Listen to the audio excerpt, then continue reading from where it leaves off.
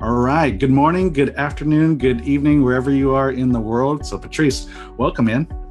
Man, good to be here, Robert. So, Patrice, I'm going to kick it off with that, and I want to hear your comments about what is the benefit to the business owner to empower the next generation.